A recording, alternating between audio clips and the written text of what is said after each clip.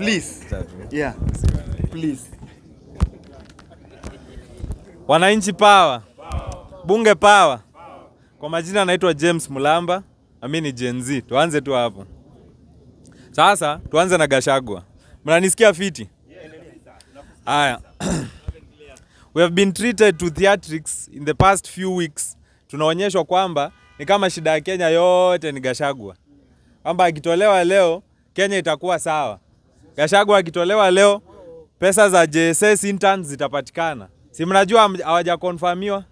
Gachagua akitolewa leo hii shift yenye tunalia iko na shida itakuwa iko sawa. Gachagua akitolewa leo hii Adani deal yenye tunakataa itakuwa iko sawa. Gachagua akitolewa leo wabunge wetu wenye tunajua hawana akili watakuwa na akili leo. Na mimi siwaogopi. Wakitaka wanaweza nikujia. Hawa jamaa wametubeba sana. Sijui Kasmuel alikuwa anawabembeleza nini. Napata prime time pale Bomas na unaanza kuambia wabunge ati najua tumekosana siku mingi huku mitandaoni lakini sisi hatuna mambo mingi, mtutafutie kazi. Kazi gani? Kama wabunge wenyewe hawana kazi wameenda kutafuta kazi huko tuwapigie kura sababu hawana kazi, watatupea zikiwa wapi? Wewe umekosa kazi, kazi yako ni kubeba picha ya Ruto na unasema kazi zinapatikana wapi?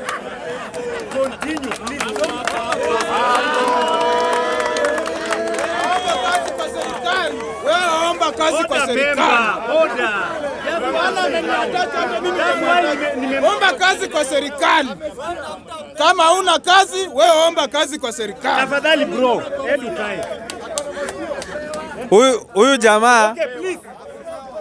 Ona, ongea usiongee juu ya huyu jamaa. Okay. Address the speaker. Sawa? Address the speaker. Continue. Lakini si hizo kazi ni kazi. But address the speaker, not any member. Okay. Please, continue. Haya. Sasa turudi hapa kwa maneno. Haya. Gachagua ameambiwa yeye ni mbaya sababu ameleta maneno ya shareholding. Tuko na ukabila Kenya, hiyo tunakubali. Na ni mwingi sana. Hata hapa bunge la wananchi ukabila umejaa. Asiko ubaya. Ukabila huko hatujamaliza Kenya bado. Sasa Gachagua anaambiwa yeye ndio shida sababu ameleta maneno ya shareholding ambayo ni kama haikuwa Kenya, ni kama ni foreign word. Shareholding kwa serikali imekuwa sio mara ya kwanza tumeona serikali kigawa resources zenye tumecollect sisi wote pamoja depending on eneo yako ileta kura ngapi. Kwani ni mara ya kwanza? Si hata serikali ya Uhuru na Ruto iligawa hivyo developments. Kwani barabara zilienda Central ni ngapi? Wamepeleka dams huko Central. Wewe tulia. Huko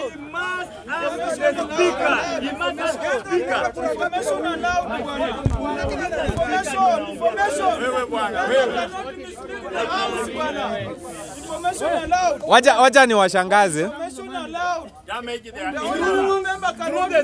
Wacha ni washangaze. Wacha ni washangaze. Why are we allowing people with the big bodies here in the house? Wacha ni washangaze.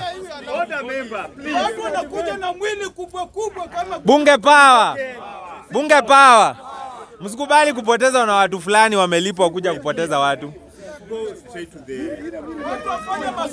Wacha tuseme hivi. Central has more dams than any other region in this country. Na ni place yenye napata mvua mingi sana. Tell me why Northeastern is struggling with water issues na mahali Central kumepelekwa dams mingi than we can count. Na Rift Valley. Si walipelekwa Aror na Kimwareru huko wakati Ruto alikuwa deputy president. Si mnajua vile walifanyia hiyo dam. Mimi sina shida na dam kupelekwa Rift Valley ama Central, lakini those that deserve hawapewi sababu shareholding maneno haijaanza saa hii. When these guys who are in power now were negotiating power, they negotiated a shareholding agreement.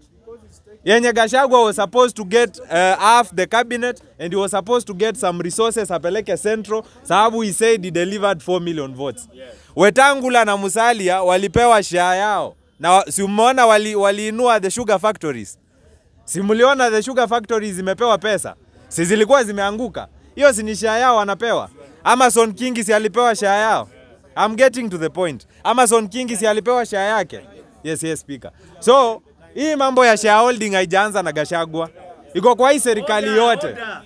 Ruto akiwa Ruto akiwa pale Central. Ruto akiwa Central.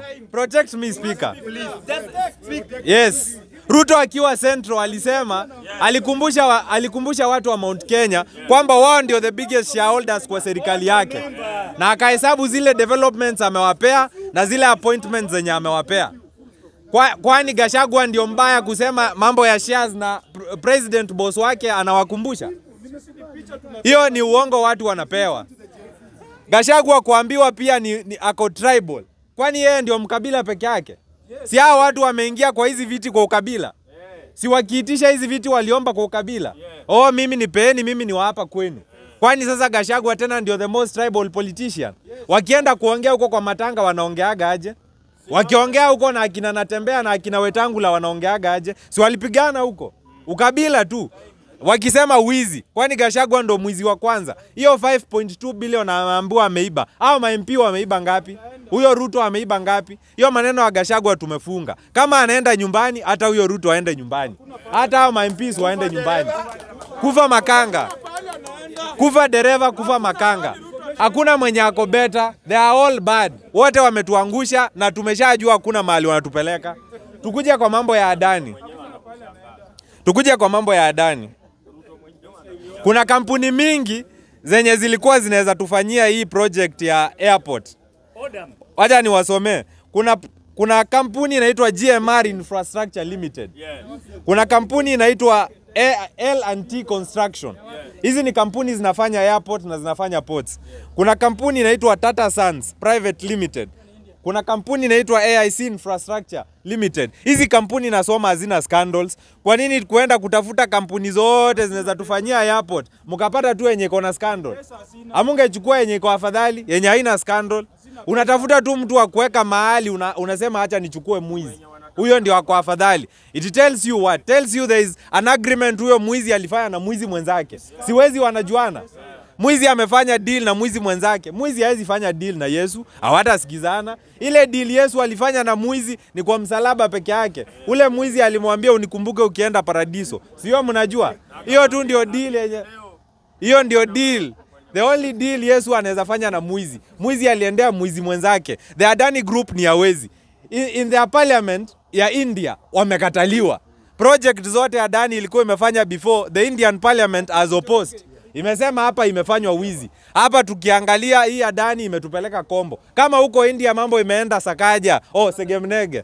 Sasa hapa Kenya. Kama huko mambo ilikataa, hapa kwetu ndio itaenda vizuri. Hata huyo Sakaja akwende. Sasa niwaambie, kama ni wezi huko kwao na wamekataliwa huko kwao, hata huku kwetu wataleta wizi tu. Na ni deal ya wezi. Na tukatae deal ya wezi. Wacha niwakumbushe, deal ya Ketrako hamkuwa mnaijua, si ishasainiwa. Hakuna public participation ya mambo ya Ketrako, mambo ya SHIF, mambo ya Adani hakuna. Lakini public participation ya Gachagua ndio wamtoe ilifanywa. Ndio waende waseme tumehesabu public participation, tumeona wananchi wanamtoa. Mbona wangetufanyia public participation ya Ketrako, public participation ya Adani? Deal ya Ketrako ishasainiwa. Na shangaa Wandai hata waste time, ako na haraka sana. Wanaongea sahi lugha moja, mkapeana watu wa ODM mko kwa serikali, mkidhani wako afadhali. Si ni wale tu. Fisi ni ule tu, ni ile ako chama tu iko kwa serikali. Mkiwaingiza kwa serikali si wana behave the same. Hiyo mambo ya Adani tunafaa kukataa, sababu public participation haijafanywa, sababu hiyo Adani ni ya wezi.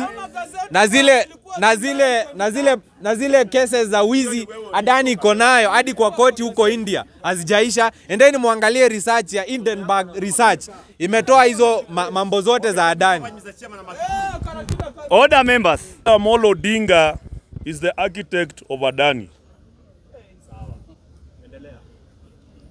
He's the architect of Adani, not even Ruto. Nisema nitakasirisha watu wengi sana hapa. When Prime Minister wa India anaitwa aje, someone Modi. Before Narendra Modi was the Prime Minister of India, alikuanga wapi? Who knows? Nani anajua alikuwa wapi? That is why mimi very good. Mimi mara mingi sitaki kuongea hapa bila kufanya research. Kuongea hapa mambo ambayo isaidii watu. You're right. He was the chief minister wa Gujarat state. Modi. Na ni mtu ambaye ana advocate for Hinduism. Na yeye ndio ameinstall sahi ile controversial temple iko mali inaitwa Ayodhya ambaye Wahindi na Waislamu walipigana. Wahindi wakabomoa mosque ambayo ilikuwa imesimama Ayodhya for 500 years, na Modi vile amekuwa prime minister ameenda akaisimamisha. What am I saying? When Narendra Modi was the chief minister of Gujarat, alikuwa ameanzisha program nyingine ya kuita my investors. Every annual, it became very big. Gujarat is one of the richest states in India. Alikuwa ameanzisha an investment conference ambayo ilikuwa inaleta matajiri wengi sana hapo Gujarat. And one of the people he invited was Raila Amolo Odinga, ambaye alikaa na three richest people in India. Moja alikuwa anaitwa Ratan Tata, the biggest business house in India. Inaitangwa the Ratan Tata. Mwingine alikuwa anaitwa Ambani, na number 3 ni Adani. Adani is one of the richest Indians in India. It's not a small person. Na the Adani group, unajua ni group, si nonsense kama hii. It's a very big conglomerate of business. It's an investor. Ni mtu ametengeneza airports in India. Si ati ni kitu ambaye ameanza hapa. Ni mtu ambaye ametengeneza infrastructure projects all over the world, not just in India. So the Adani group iko na capacity. Na nimependa sana ule kijana alikuwa hapa ile kitu, the questions we asking. And I suspect when Raila was called, na mnaanza ingia kwa mtafuta hizo maclips. Raila ako hapa, chief minister of Gujarat ako hapa, na hawa jamaa wote akina Ambani, kina Ratan Tata, and those multi-billionaires of India, they were with Raila in Gujarat. Then Wahindi walipenda sana ideology za huo jamaa anaitwa Modi because he's pushing the Hindu agenda. Na kwa ile party ni mbili India, moja inaitwa BJP, ingine inaitwa Congress. He went on a BJP Congress fighting for Hinduism. Unajua Hinduism ndio imeweka Modi hapo. Na Raila used to be called and used to go. So he's a very close friend of Modi. And Modi is a very close friend of Adani. And Modi is a very close friend of Ratan Tata, and is also a very close friend of the Ambani group. These are multi-billionaires. Ambani mwenyewe is 6 times richer than the Queen of England. Ambani, Reliance Group. So this Ambani and Adani and Ambani, they are different. Adani, Raila is the brain, is the architecture of this Adani group coming here. If you do not know, Raila Amolo Odinga is the architecture. Through this man called Uhuru, when they were shaking hands and bringing investors, Akaambia, we are bringing a good investor. Na Adani ana capacity, don't think ana capacity ya kufanya hiyo kazi. But ule kijana alikuwa hapa ameongea vizuri sana. When these deals are crafted, we need to understand the transaction analysis ya hizi deals. How are these deals crafted?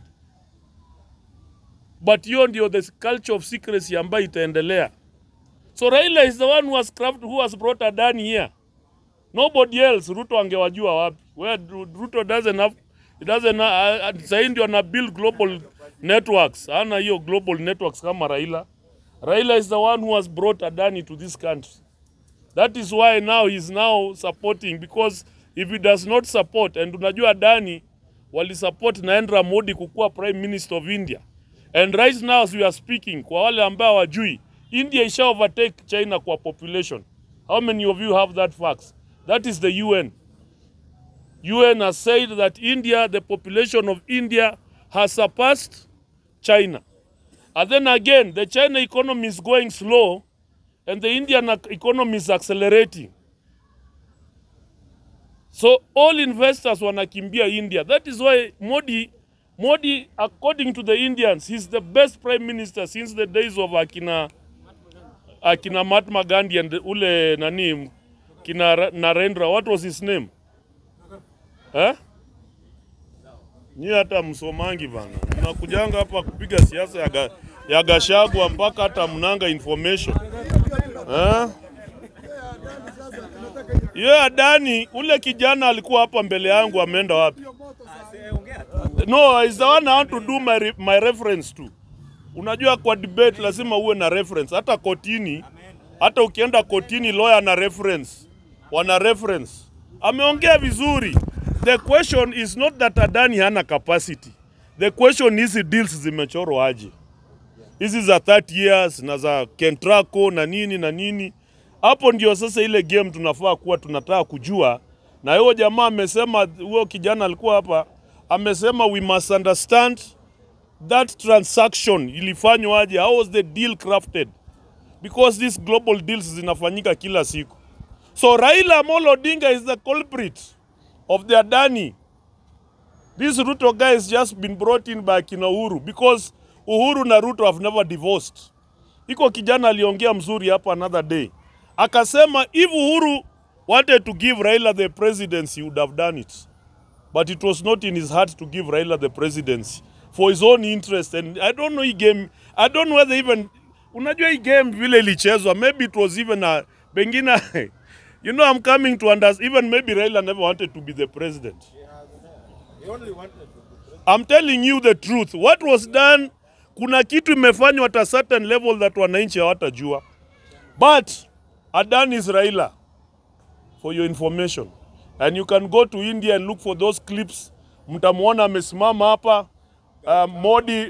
Modi akiwa chief minister Gujarat.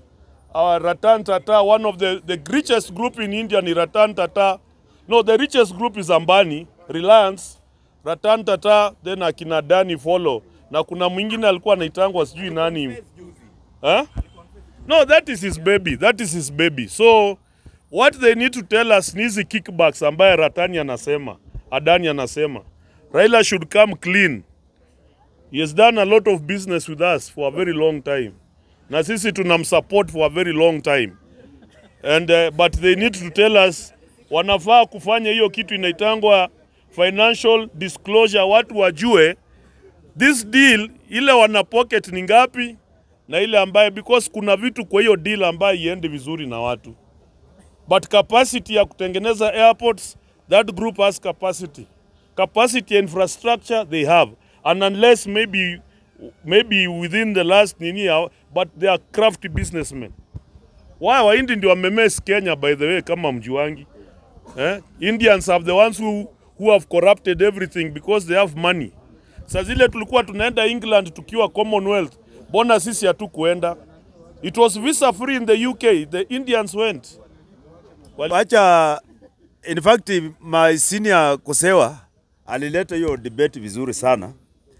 Na kabla niguzie hiyo na ningependa kusema kwamba niguzie tu kidogo kwa impeachment ya Gachagua. Niseme kwamba whether Gachagua will be impeached or not, to me it is an issue and it is a shambolic process. It does not meet the threshold of procedural fairness, legal threshold, and public participation. It does not even the threshold of impeaching even your own wife. It does not meet the threshold. In fact, ikifaulu, then impeaching a governor in Kenya has got very high standards than impeaching a deputy president. Impeaching a deputy president will be a joke in this country, a total joke.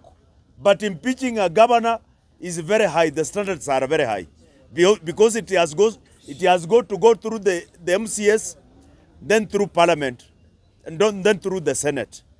But impeaching a deputy president will be a total joke in this country.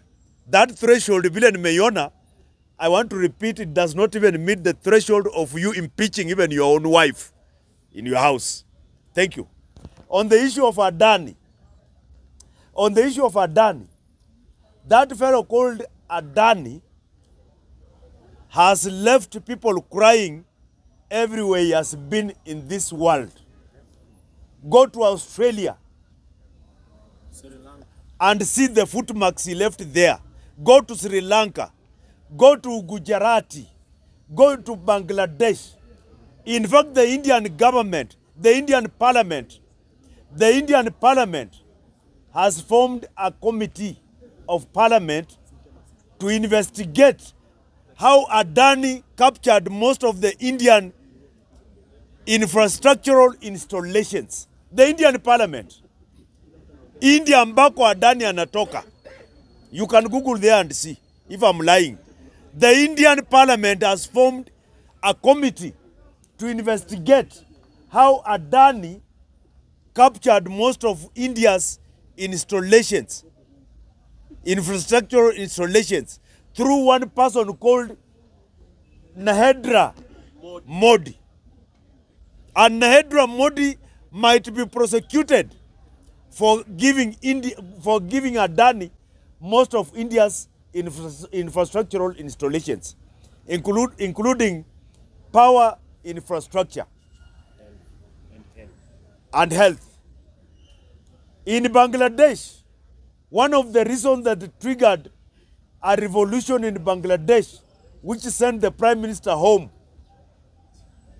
was the skyrocketing of electricity costs.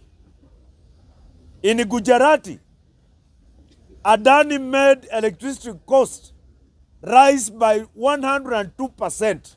You can check there on your Google. 102%.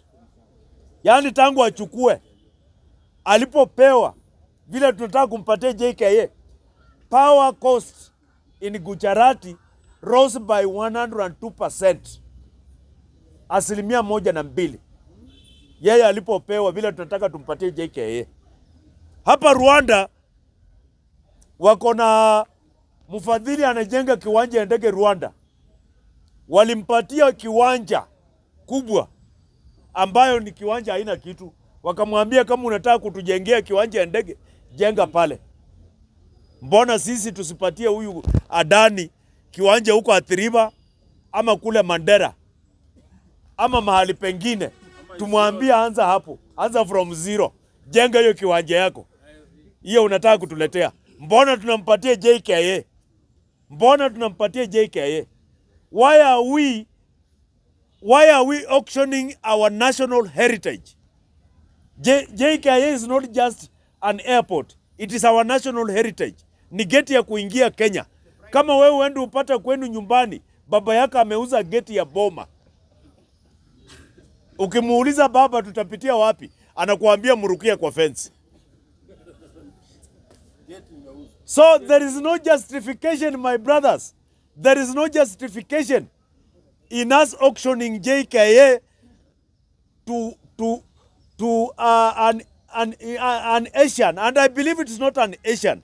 I believe it is a Kenyan with an Asian face. That's true. I totally believe it is a Kenyan.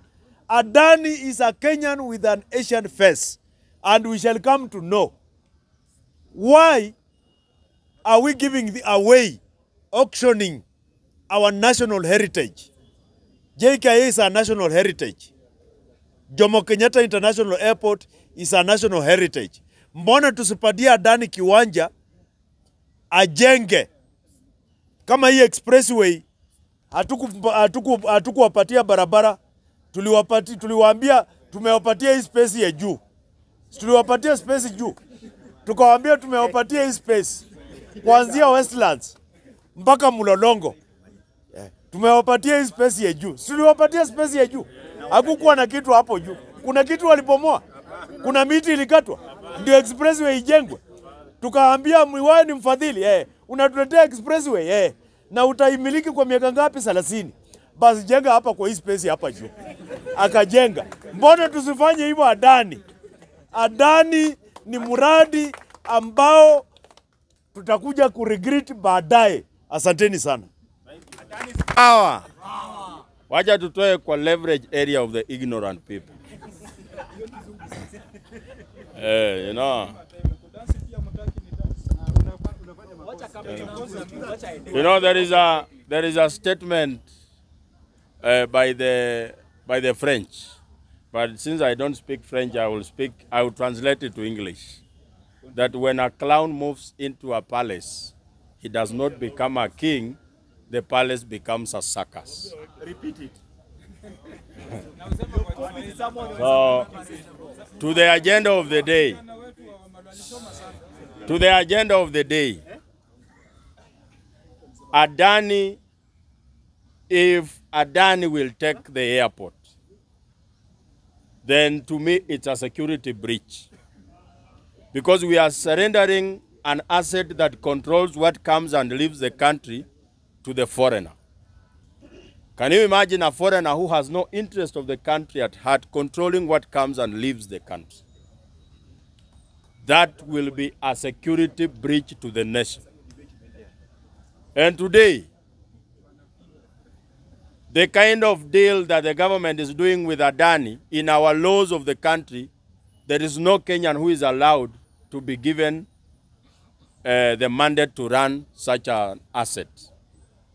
We have a Kenyan who came forward and said, what you are giving to Adani, he can do it on his own, with his own money. Wanjigi said that on live television. And he said he has enough money, the acumen, and everything to do what Adani is coming to do. But because it's a politically instigated process, they gave a blind eye and a deaf ear to one of our own. What we have heard from the Honorable Member Kiberenge is that the track record of the company that we are giving the mandate to run our very sensitive assets is not very good. It has left people crying where they are coming from, even their home country. Why are we being proverbial ostriches that want to bury their heads in the sand when we can see the facts? Na mimi nataka niulize. You know, if there is any politician I had trusted with all I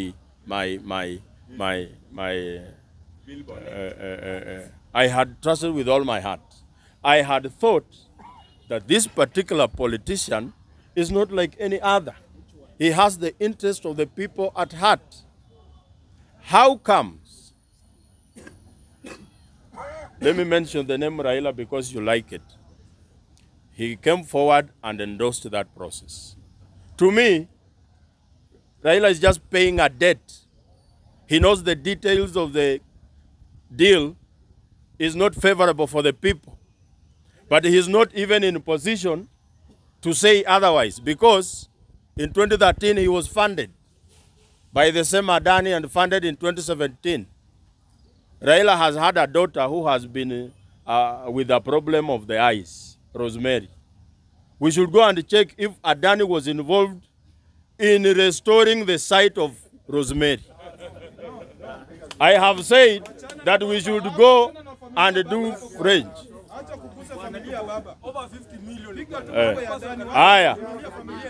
Another one, as I...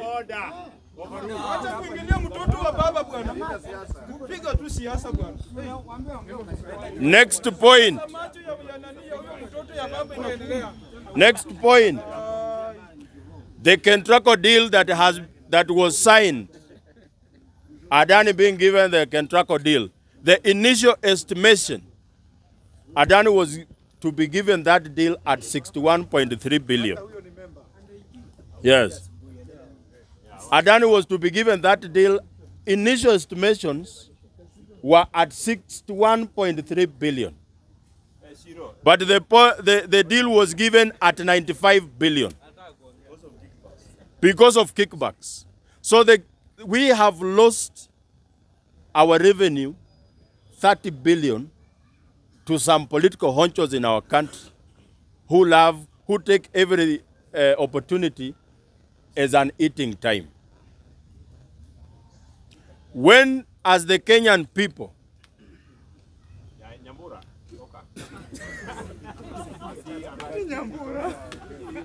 Mtoto ya tulia hapa. I have been given 1 minute by the member, the speaker in charge. Nyamaza. We, mama ya huyu mtoto ni nani? You know, there are matters that we don't...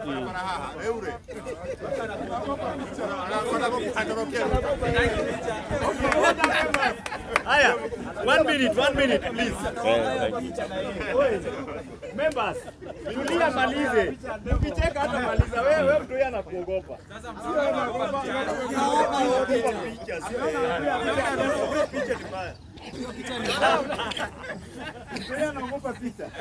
Okay. People power. I want to ask a question. That if Adani is such a reputable country, when I am spitting facts, you keep quiet. 1 minute, please. Order, members. When you are diarrhea. Yes. If Adani is such a reputable company that everybody in this country wants us to believe, Adani is coming to run the airport. It will be running our health. And I will give you details about somebody who is in charge of health, who is a representative of Adani in Kenya. If Adani is going to be running the infrastructure of power supply, then what is William Ruto running? If it is so good, then we should give Adani to every sector. Adani should run the police. Adani should run everything, literally everything. We should even do away with the president and install an Adani manager there to run our country.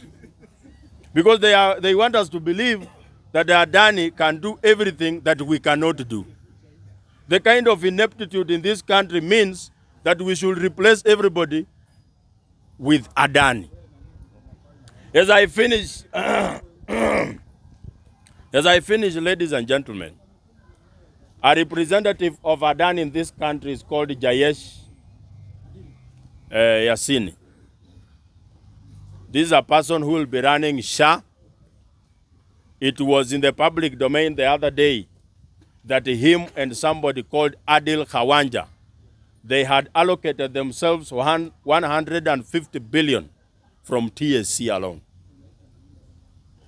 We are dealing with a problem where in JSS teachers have no money to be paid, but TSC have lost 150 billion to an irregular allocation of somebody in the name of Jayesh. And that Jayesh is the one coming to run your health insurance. Nikimalizia hapa kwa Gachagua ndugu yangu. We are saying ya kwamba Gachagua's ouster has no effect, whether negative or positive, to the common mwananchi. Our interest as the people is not anywhere close to where Gachagua is. Gachagua hata akitumwa nyumbani, I have no remorse for Gachagua because he does not depict the ideals of a leader that we want. But sasa kutuma mtu nyumbani, some member of parliament embarrassed herself in public that I voted for Gachagua to go because he said that my marriage will not last 6 months. Can you imagine the kind of... She's such a bimbo.